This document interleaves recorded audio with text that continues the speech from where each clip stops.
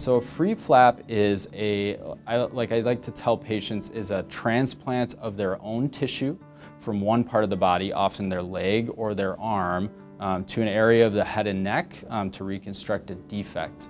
So that's taking tissue, either skin, the underlying fascia or muscle, along with the blood vessels that supply that tissue, transplanting it up to the head and neck, and then sewing those blood vessels together. It's a pretty complex surgery. It requires a lot of expertise. It's highly technical and can take many hours. It's something I'm very passionate about. I love these type of surgeries. It gives me the ability to care for cancer patients and patients that have undergone maybe a significant trauma or have a significant deformity.